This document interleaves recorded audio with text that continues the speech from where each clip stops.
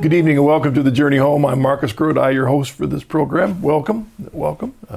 We are in this week in which all around America we pray for women, husbands, fathers, and children, and for the courage to make the right decision when it comes to life. And so let's keep this very important issue before us in our prayer as we think about all those around the nation, not only walking for this issue, standing up for this issue, but all the mothers and fathers who are faced with a difficult decision, given difficult situations.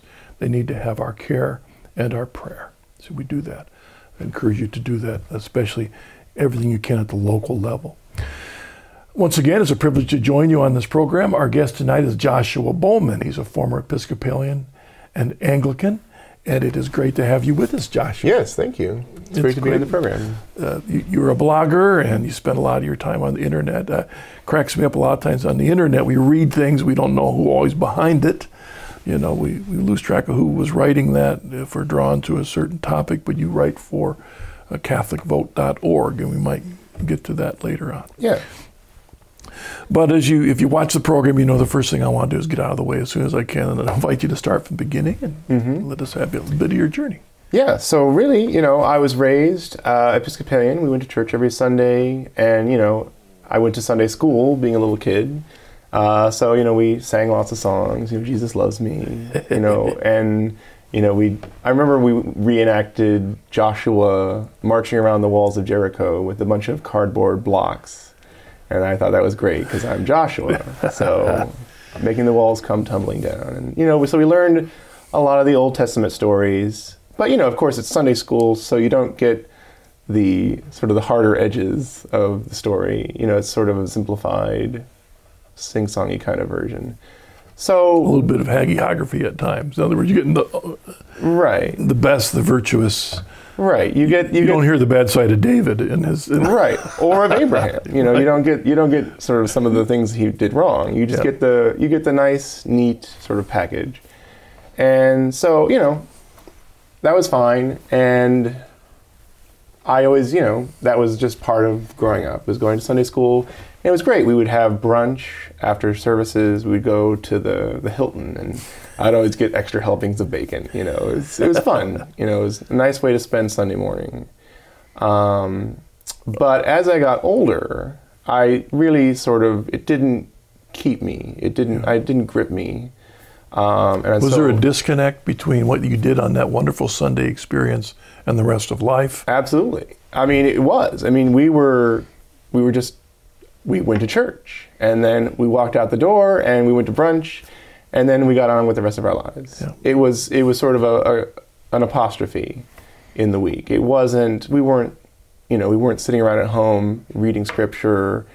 Sometimes we did, you know, on Christmas we would read from Luke. You know, on special occasions we might get out the Bible and sort of dust it off and pick some choice passages, but for the most part, you know, 6 days a week, we were just going on with our lives. And so, you know, especially as I got into school and, you know, other activities and just a lot going on, church didn't really grip me and keep me. So by the time I was, you know, I guess 10, 11, 12, in the Boy Scouts, there's a religious program, you know, big part of Boy Scouts is serving God. Mm-hmm. And so I took the class for the religious medal, and each medal is specific to your denomination. So as an Episcopalian, we went and met with the priest. You know, we had several sessions, and I remember, you know, we took a tour of the church, and we learned about, you know, different things in the liturgy and stuff like that. And then we would also have sort of these very sort of small groups meeting directly with the priest in his office, you know, talking about more theological type questions. Excuse me. Bless you. Yeah. And so I remember very clearly there was one day where I was, you know, very easily distracted as a child, and I was leaning over and like drawing on the carpet with my fingers, you know, the piles moving back and forth and changing from light to dark. And I was just tuned out, you know. And my dad was like nudging me, like, Josh, pay attention. Like, this is the priest, you know, he's talking. And I was very ashamed, you know. But at the same time, it just, you know, my soul did not really burn for the faith, and it just didn't grip me. So the big crisis sort of came. At one of these sessions, my dad was asking about a near-death experience that he had many years earlier. And it seemed, you know, I don't really remember exactly what the priest said, but it wasn't satisfactory for my father. Based on his experience, you know, he wanted something. He was looking for some kind of solace. But what the priest said was not what he was looking for. I don't know. It's a long time ago. But that was really sort of a crisis. You know, maybe in my father's faith, I don't know, but certainly in my faith. To see, you know, sort of my father, who's my role model, and I still look up to him very much, and respect him a great deal, but to have him in opposition with what the church is saying was, as a child, was very challenging. Was it because, I'm wondering here, was it because your father's near-death experience had a more conservative conclusion than what the priest was trying to put on it, kind of a thing? I don't know. I don't remember, but whatever it was. I don't really, you know, my father never really could explain it in a way that I could understand. And he tried, you know, and he's very good he's a good storyteller, but, you know, I think it's something that only people who have ever had this can really understand what it is. Certainly I've never had that experience. So it's really impossible for me to understand what he went through. Right. And this is before I was born even. So whatever explanation he got, it didn't mesh with his experience. Yeah. Okay. And so who am I? You know, who am I to argue with my father? Yeah. If he says, this is what happened. I mean, this is what I felt. I felt, you know, some God was there somehow, and the priest is maybe saying, you know, well, you know, you weren't in heaven. If you're in heaven, you can't come back. You know, maybe something along those lines. Yeah.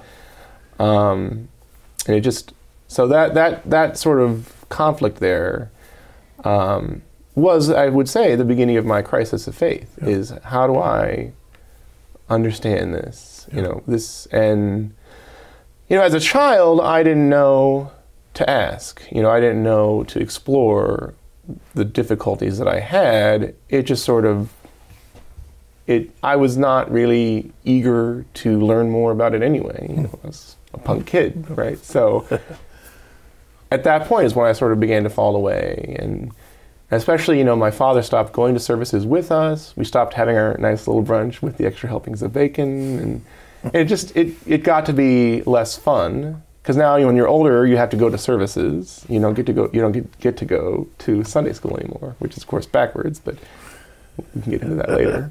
But, you know, so having to go to services, and I was an antsy little, you know, very distracted child, and so that just made it even less pleasant to go to church on Sunday. And it wasn't a big part of my life.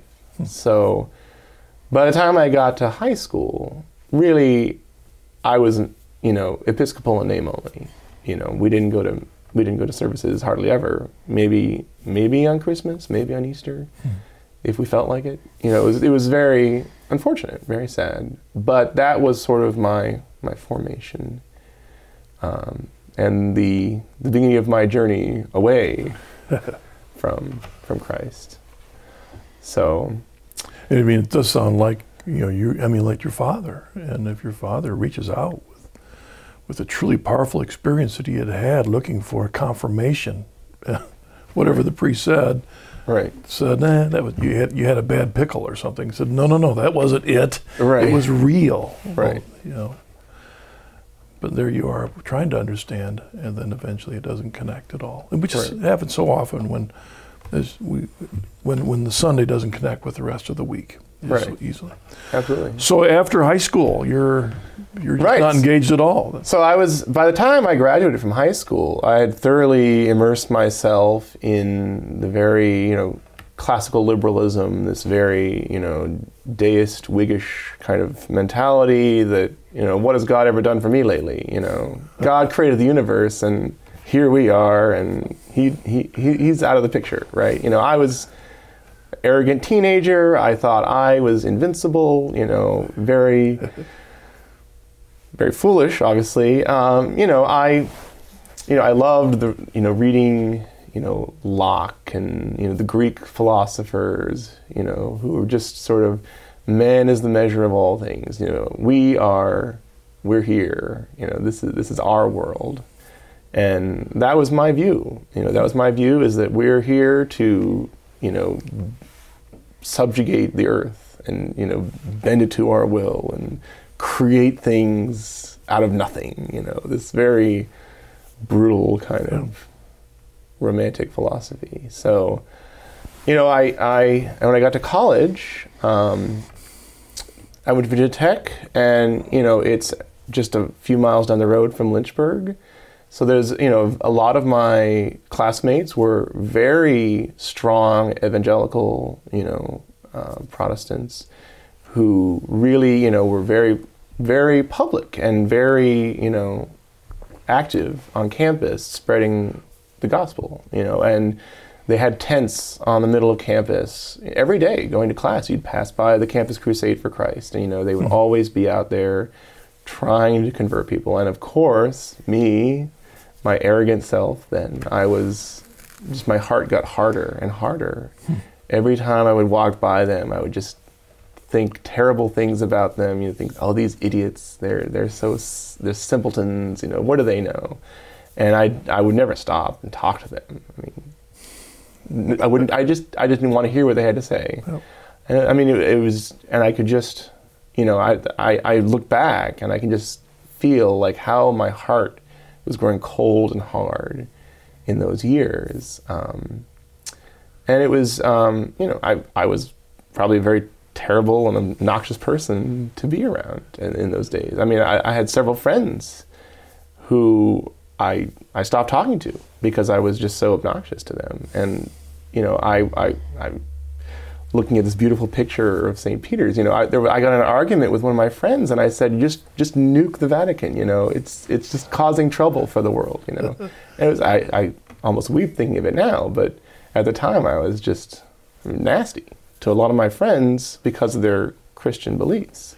Our guest today is Joshua Bowman. Joshua, you think that attitude is a natural trajectory, progression of that kind of philosophy that you had so seeped yourself in? I think so. You look at the Enlightenment, and as Americans, we have benefited from the Enlightenment. There's no question about that.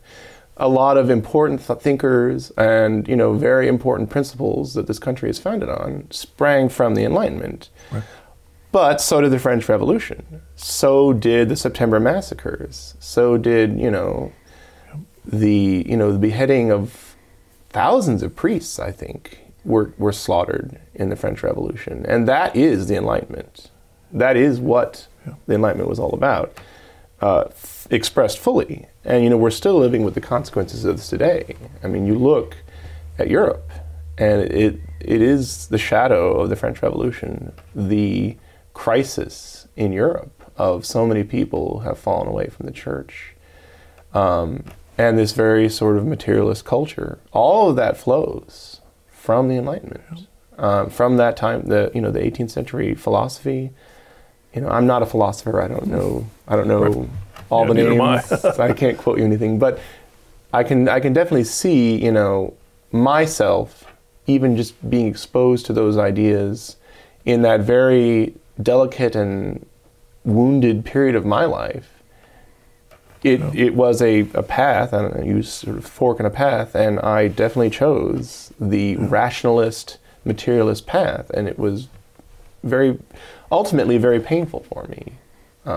If we recognize that in Scripture it does emphasize that God created man as the pinnacle of his creation, that was intended to draw us to humility, yes, and gratefulness and thankfulness, but as the Enlightenment kind of expanded on that idea of man being the pinnacle of everything.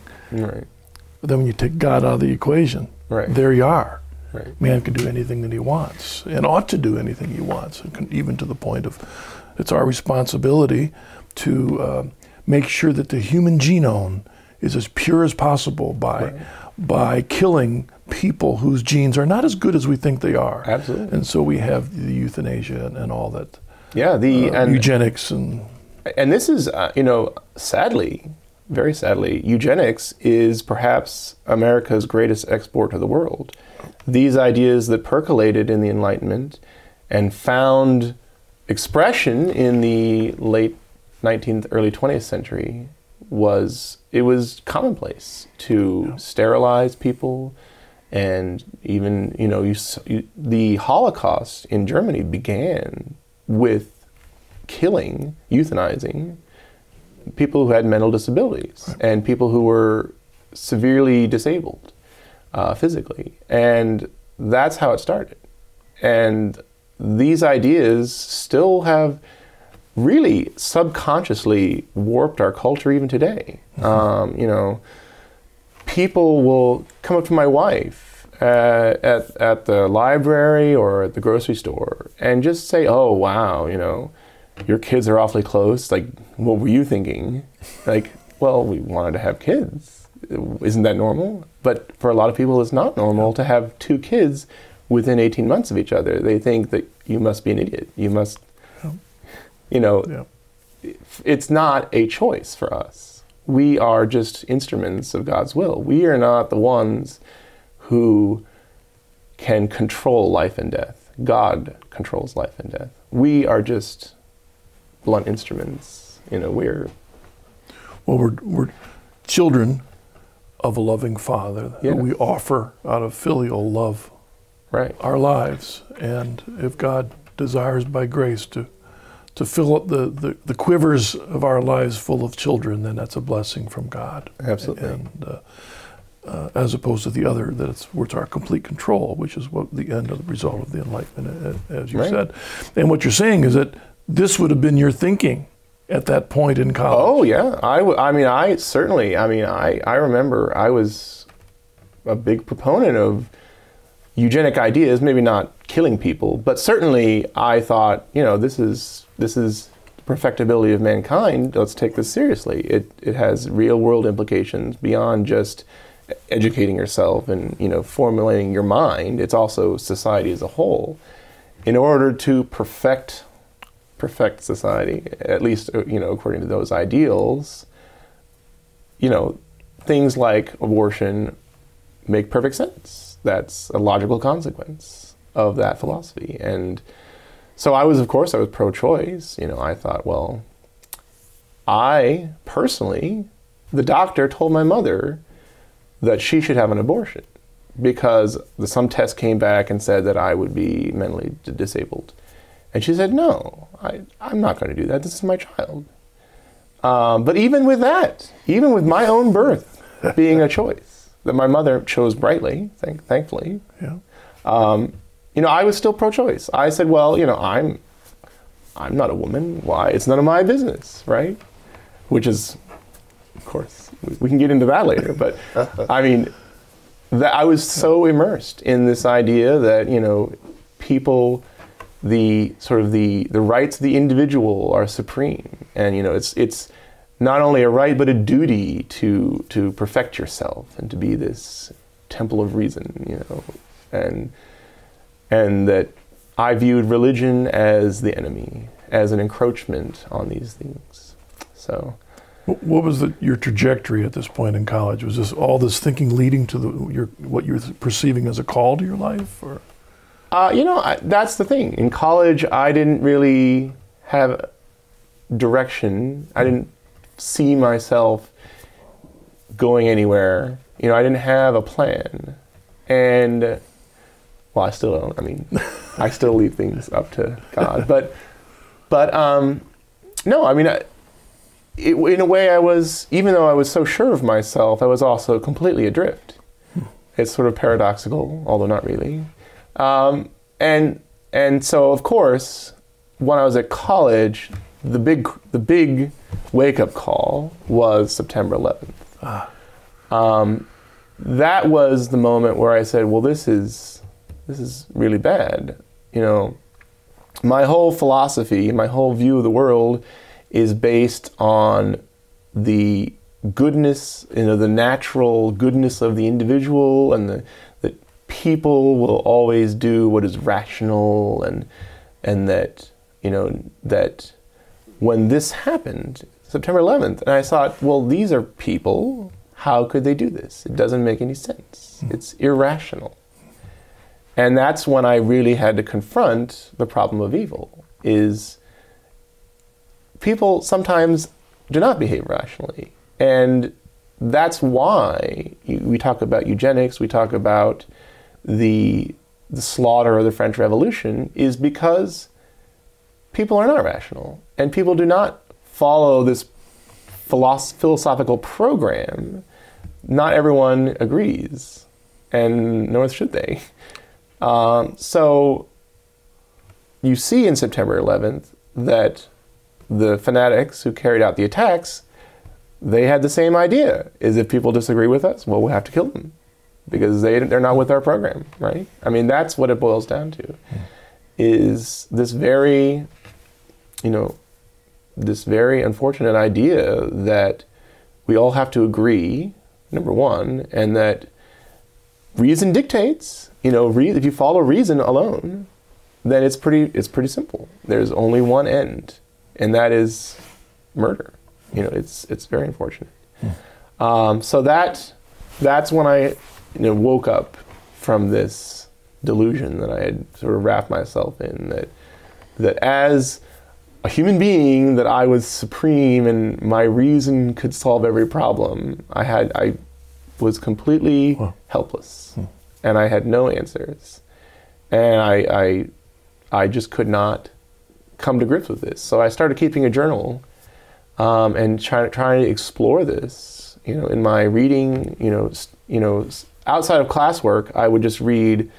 You know, I was really into still, you know, the classical liberal philosophy. So I read John Stuart Mill, and, you know, he is, of course, no friend of religion. You know, he had some very nasty things to say about the Catholic Church, especially. And, you know, as I was reading this, I was keeping notes and writing my journal. And you know, I was still very much in the grip of this. But at the same time, it also was a turning point for me where I had to confront that man is not good. Well, or not all good, I should say. Man is also tempted. Yeah. Man is susceptible to evil. And we always have to be vigilant, you know, in the face of the devil. So in a way, I guess you could say, so I had rejected Christ completely. I consider myself a deist at that time. I had never fully rejected God, but I had sort of fooled myself into thinking that Satan was not just around the corner. So I would say, I guess that September 11th is when I had to confront, there's a God, but there is also Satan. And there's a reality there, that evil is always lurking, and that reason will not protect you from the devil. Because if you disbelieve in the devil, then you're prone to the whispers. Exactly. You can't know. Absolutely. And unless you have some trustworthy guide to help you discern whether that's a good whisper or a bad whisper, right, then you're prone to decide, as you said, you know, right, what I believe is right, that person doesn't believe what I do, so I can have every right to kill them for the good of society or whatever. Yeah. Yeah, I mean, that's the thing. So, you know, if you rely on your brain alone to solve problems, well, the devil is smarter than you are. I guarantee. The only intelligence greater than the devil is God. You know, the devil is not a supreme intelligence, but he's very cunning and very smart, and he will win. You know, you look at the story of Faust. You know, Faust did not outsmart the devil. His redemption in the story is because of God, not because of his own wits, you know. And speaking of Faust, so that was actually another important thing in college, was my love of music. So I sang in the choir, and we did Mahler's Second Symphony, which is this very epic choral part at the end.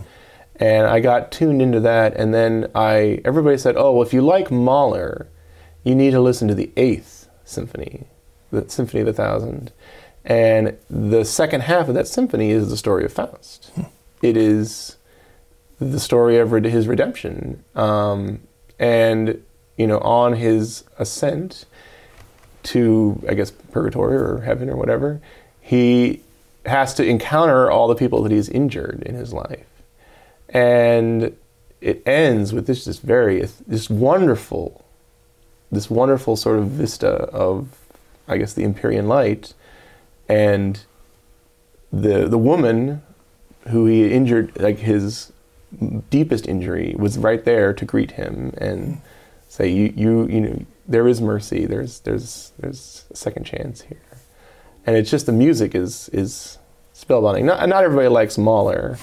So of course the other really big piece was Mozart's Great Mass in C major, which he wrote as a wedding present for Constanza. He didn't finish it, which is not to say he didn't love her, but he just had other projects that he wasn't getting paid to write the Great Mass, unfortunately, for us.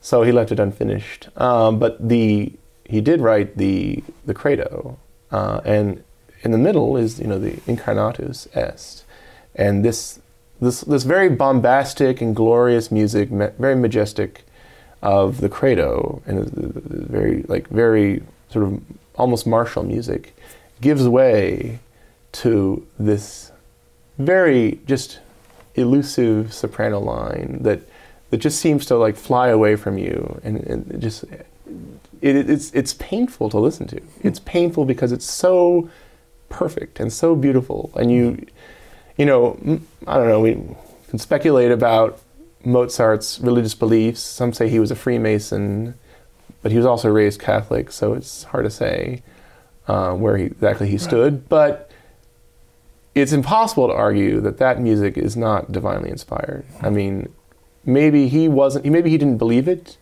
but certainly God had a hand in his music, especially his sacred music. And something just so, it sort of makes me a lump in my throat just thinking about it. It's just a beautiful passage.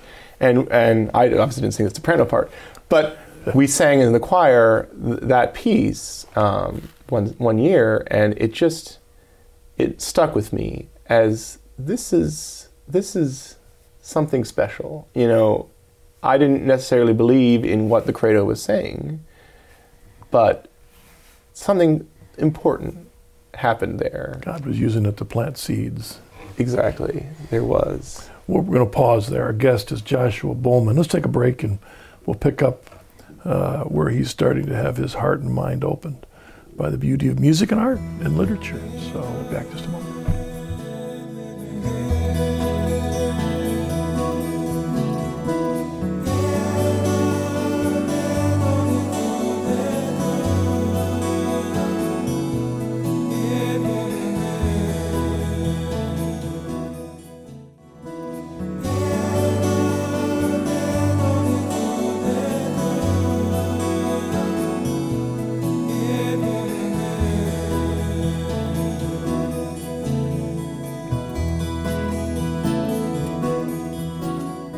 Welcome back to The Journey Home. Our guest is Joshua Bowman. Thoroughly enjoying our discussion on philosophy, even though neither of us are philosophers, but we recognize the importance of that and how we're influenced in a culture that most of us are oblivious to how it influences us. Right, yeah, certainly. And I certainly, at the time, even though I was reading it and I was immersing myself in it, I didn't really comprehend even how it was shaping my life and the choices that it was leading to. That's the thing, we talk about how smart the devil is, think about Deep Blue, the chess playing computer, can think ahead to the end of the game for whatever move you take. And the devil is smarter than that. That's what we're talking about here. There's no move you can make where the devil hasn't already checkmated you. It's impossible. Yeah, which is interesting that there have been a number of folk totally convinced in all that you've said, but by the mercy of God's grace, in the midst of even reading some of the worst stuff, God's grace opens our heart to say, wait a second, this isn't right. There's something wrong here. And you get those little seeds. Is that what was happening to you? Yes, absolutely. I mean, and so that, we talk about, the March for Life. And actually, abortion was, in a way, we talk about September 11th was a big awakening, but then really another sort of moment where I began to question everything that I believed, or my lack of belief, I guess, was at an abortion rally, a pro-abortion rally. After college, I got involved in politics. Naturally, being a classical liberal and very much into individual rights, I considered myself sort of a neoconservative, libertarian kind of Republican. More on the left side of social issues, but very much free markets, laissez-faire capitalism is the way to go. Ayn Rand, I thought she was great. I thought this is fantastic. This is a perfect world, right? Well, so I went to an abortion rally with some liberal friends just to show, look how open-minded I am. I'm a Republican, but I'm pro-choice. Like, look at me. I'm just so smart. And it was shocking. I, had not really confronted this in a real way. I just said, oh, well, I'm not a woman. It's none of my business. But then there was one of the speakers he was from the Sierra Club. He was their president, I guess. And he got up on the stage and he was just going on and on about this eugenics, population control, all this stuff. He said, very animated, he said, we don't want fewer abortions, we want more abortions. And I, whoa. Well, that's certainly a position. It's not shying away from controversy here. And I said, that's not what I want. I don't think we want more abortions. And then as we marched around, there was, of course, one of the groups with the graphic images. And, I still have mixed feelings about that, especially at pro-life rallies when you have small children around. Yep. It's very disturbing. But I will say that it did affect me as someone who was pro-choice.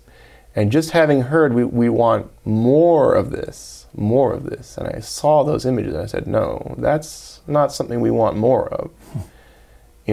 Especially, these late-term abortions, where it's a baby.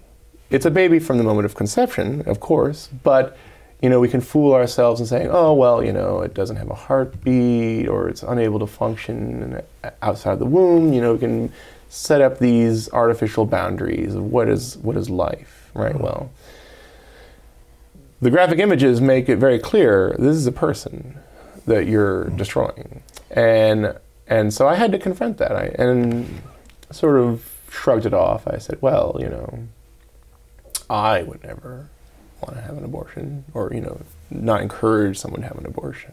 I'm just letting other people make their decisions, right? So I still sort of wiggled my way out of responsibility for this, which is really, sadly, it is the worst slaughter in the history of the world. I mean, you're talking about 50 million people in America alone. Maybe one figure is perhaps 1 billion people have been murdered by abortion worldwide since the 80s, I guess we'll say. I mean, it's especially in China. You look at their one-child policy, and you look at there was a story in India several weeks ago about there were some women they died in a sterilization facility. I mean, it's just the slaughter is epic in scale, and I think we use the word tragedy carelessly to describe things that are not really that tragic, like your favorite team loses a game in a sporting event. That's not a tragedy. The slaughter of abortion is a real tragedy. And so we talk about the philosophy that this world is immersed in, and this careless attitude towards eugenics. And I think that's really a lot of the momentum that we see here in the pro-choice movement is just these ideas that are very difficult to combat, especially because, they're very seductive, and they've been working at it for a while. They've refined their arguments to say, oh, well, it's not about abortion, it's about mammograms. We want to give women mammograms. So it's not about abortion. No. They don't even want to talk about it now because they know it's a losing issue. Though sometimes the statement of a very radically bold perspective in the end makes people feel more comfortable about where they are. I mean, I remember when gas was only 55 cents a gallon, right. And when it got to $1, we were shocked. Right. But then we were at least happy with it going to 80. Right. And then when I got to 2, we were shocked. And then we were happy, well, at least it's only 150. Right. So recently it's been up to 4. Well, now we're really happy with it around 3. We become numbed. Yeah. And that's true. You have the pro-abortion fringes of the left who are, just really out there. Like you have these atheists who say, abortion is just the beginning. Why not have infanticide? Why not have euthanasia? Just kill everyone. Why do we have to limit it to inside the womb? There's this very sad statistic. I saw that in the Netherlands, where they have euthanasia is legal now, there's hundreds of, perhaps thousands of elderly people who have been killed, legally with their consent. I don't know, but they have dementia. So how could they possibly legally know what is being asked of them to consent to this? These are very troubling ethical issues, even if you don't respect the Catholic teaching of life from conception to natural death.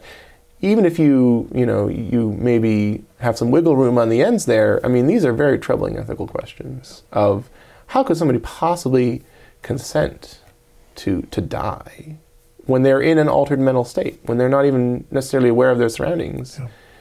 And they may be suffering from depression. They may be suffering from other things as well, that warp your mind, that warp reality.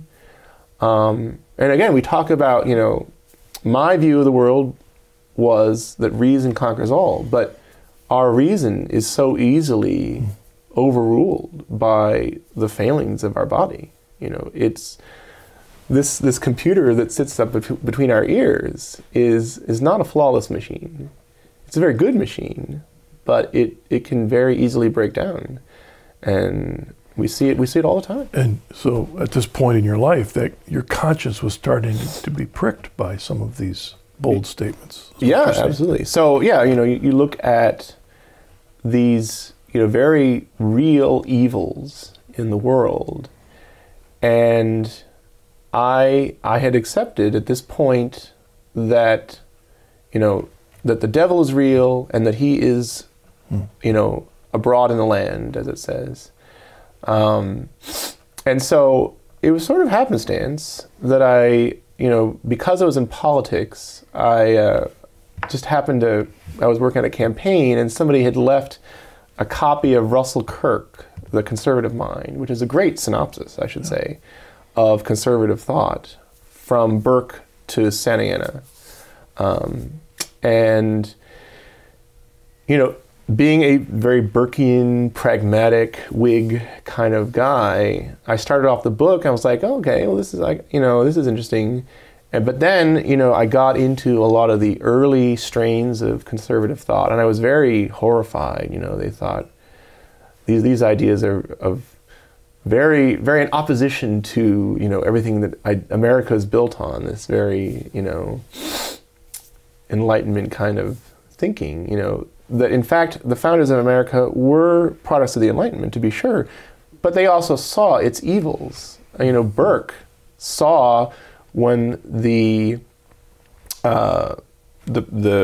Puritans killed King Charles. That was a very big event, not just in British history, but our history, because we were Britain. The people in the United States were also horrified by this. And in fact, the founding fathers, being sort of the landed aristocracy in the North American colonies, were very, concerned about this, and they saw that this was a dangerous precedent, and that's why we have the system that we do, where there is a strong executive, but there's also checks on the power of the federal government. You know, these checks and balances are there to prevent things from escalating to this point where the people take over or the legislature takes over. You know, that you need to have a balance. So these ideas got me really thinking and questioning everything I believed as well from a more intellectual standpoint. And then as I got through the book, I noticed that there was less and less that made me upset, and more that I sympathized with. And it really was a change. I mean, it was very drastic. The first half, I lent a friend the copy of the book, so he's probably dog-eared some more pages. But when I gave it to him, the first half of the book had nothing dog-eared, and the second half of the book was just more and more. Kind of, you could see, like, whereas I was getting into it and really, like, starting to grip me. And through this, I started to, you know, obviously, you know, we talk about the Founding Fathers. They were mostly Protestants. And so I began to have a sense of pride in the Protestant contribution to American history and the effect of religion in the founding of our country.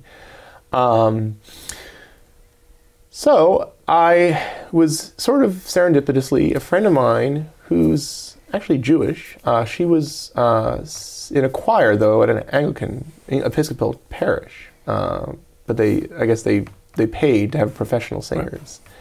Right. And she mentioned that she was singing Evensong, and it was the Feast of All Saints.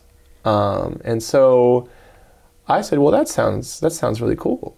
And so I went and, you know, to hear her sing, but it was a service. You know, it was actually more than just Evensong. It was actually a full service. And we got to the credo, and I said the words. I said, I believe in Jesus Christ, the Son of God. And I sort of had chills go up my spine. I said, well, I do. What am I saying? I do believe in Jesus Christ. And it was just sort of apropos of nothing. Suddenly, I said these words without even meaning to. It just came out. And then I said, this is spectacular. It was very liberating. And just, I was, you know, this church is really interesting. It's in the middle of a graveyard. And so here we are on the Feast of All Saints, surrounded by our beloved dead. And then the deacon got up to say this homily about the communion of saints, and, you know, how we'll be reunited with each other in fellowship and all this wonderful stuff. And you know, that crisis that had begun so many years earlier about death and about, you know, the hereafter, sort of just all fell into place. You know, suddenly, this very, very serendipitous way, a lot of my questions that I didn't even know I was really struggling with all this time about death had suddenly been answered. And it was just this amazing feeling of peace came over me that, you know, I don't need to worry about all this stuff. I don't have to be a philosopher. I don't have to be the pillar of reason if I just let Jesus take care of it. And so that, you know, obviously I still had a long road to travel, but this was really the turning point, where I accepted that God is real and He's in our lives today, and that He is helping us in the battle against Satan, that He's with us and gives us what we need.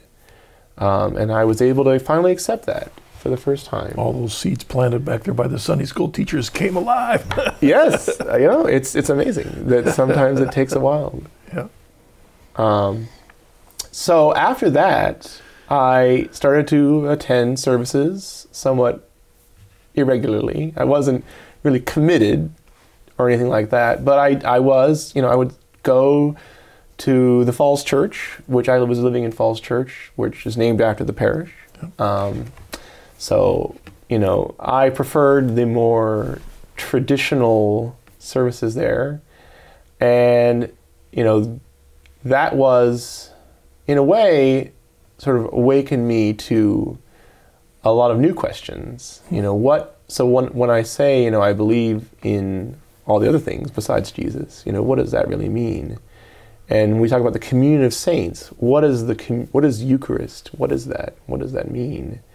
And so, I had a lot of Catholic friends who we'd hang out and go out drinking, and really I started to ask them a lot of these questions about, what do you believe as a Catholic about this stuff? And I didn't really even know necessarily what I believed as a nominal Episcopalian Anglican. I didn't really even have a clear picture of what the full, theological implications. I just knew that I was onto something here.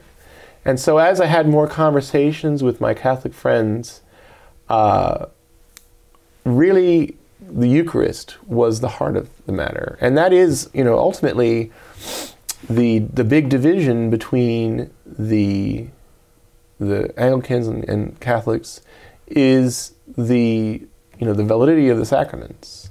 Because unfortunately, during the Reformation, the Anglicans changed the rites, and they changed a lot of the words that are used for the laying on of hands and the apostolic succession. It was rendered invalid. And so the sacraments that are administered by the Anglican Church are not valid for the Catholic Church. They're not just in schism, they are heretics, sadly. And so, that really, though, I was thinking, well, if I want the Eucharist, if I want the communion of saints, I want what's real, I want to do this all the way. So that's when, sort of another serendipitous event, I met the woman who would later become my wife. And she was raised Catholic, and she was going through a reversion of her own. And she had just, recently started attending Mass every week. And she said, you should come to Mass with me. We should start going to Mass every week and make a point of this. And, neither of us was in any disposition to receive the Eucharist. We would stay in the pews. And I just kind of thought, this is very familiar to me from my childhood, and from a more traditional Anglican worship. It's very similar. There's only a few minor differences here and there. And, when it came time, I started RCIA. I just thought, well, this is the way to go here. So, that, learning what I really believed, and, as part of RCIA, everyone in the class is coming from different Protestant denominations, so you have some people who are maybe agnostic, although I don't think any of the agnostics in my class ended up coming to the church. But we had some really great Protestants who were very solid on Scripture, and they were really, much more ardent for their faith than I was as a Protestant. And they, it was really great as sort of a comparative religion kind of exercise to learn what the Anglican Church taught. And then the Catholic Church is like, well, that's really kind of, if you read what Anglican teachings are, it's pretty much the same, just a few minor differences. And I said, well, hey, that's great.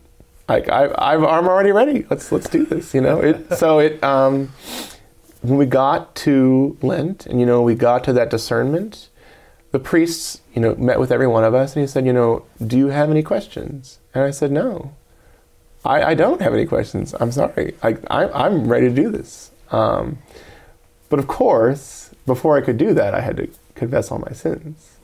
And that scared me. That was, people, even Catholics, a lot of times are afraid to go to confession because they see it as a judgment. And it is a judgment, but it's mercy. When you willingly confess your sins, it doesn't matter how bad they are, God is merciful, and He will will provide healing. And so, you know, again, is this very beautiful moment. As I started my confession, you know, I was very nervous. I was sweating profusely and trembling. And then as I got on through, you know, all the terrible things I had done, you know, rejecting Christ and all this stuff, and just the weight was lifting from my shoulders. And just to tell the priest this, and he was very calm, and he didn't say anything. He wasn't like, oh my goodness, you can't be Catholic. You know, he was just very nice, and it was just so liberating. You know, in that earlier feeling I had when I professed the creed for the first time in so many years, you know, it was like that, but just even more so, to just say, like, yes, I'm a sinner, but there's still hope. There's still hope here. And so, you know, he gave me my penance, and I went down the cloister. We were at this retreat. It's this beautiful monastery, high in the mountains. And I went to go down the cloister to the chapel and, you know, did my penance. And I just sat there. Well, knelt. I just knelt there for, you know, half an hour. It was just, people came and went, you know, other people from my class doing their penance. And I just sort of stayed there. And I said, this is awesome. Like Jesus is right here. And he's just, like, welcoming me in. And that, I mean, obviously, the sacrament of confirmation came later, but I mean, the sacrament of confession is very real. I mean, that is a life-changing moment for me, is to say that for the first time, and to really, truly be sorry for everything that I'd done, was just one of the most glorious moments of my life, you know, short of, you know, my children being born, of course. But, you know, I mean, just a wonderful thing. So, you know, after that, you know, obviously confirmed in the church, and then, you know, just the zeal for the church has only grown. You know, when I first converted, I was sort of apprehensive about saying the rosary. I'm like, oh, I don't know, what's the rosary? What's that all about? And now, you know, every night I say a decade with my son, my 2.5-year-old son, and he just loves it. I mean, he's like, say different prayers, say more prayers. You know, he just eats this stuff up, and it's just like, this is so wonderful to, like, be able to now share this with my children, and to, like, you know, grow in my own prayers, and to, you know, really put my life in God's hands, is just been, you know, such a wonderful transformation in my life. Josh, I want to make sure to mention that you're connected with CatholicVote.org. Yes. So, yeah. Because we're a couple minutes left. I want to make sure you have a sense of, how has that been an expression of your journey in a way? So, yeah. So, you know, as sort of as a convert, you know, I think it's wonderful that now I'm very fortunate to be able to write blogging for the Catholic Vote Project. We have a lot of great writers, and we cover things from the culture, and, you know, popular culture, and, you know, just the media, and also, you know, theology to some extent, and really with a goal of engaging as faithful Catholics, you know, how we can influence the culture and how we can influence politics to, you know, to be more respectful of life, and to change the laws, to give these so many stories like mine, you know, that you have on your program here.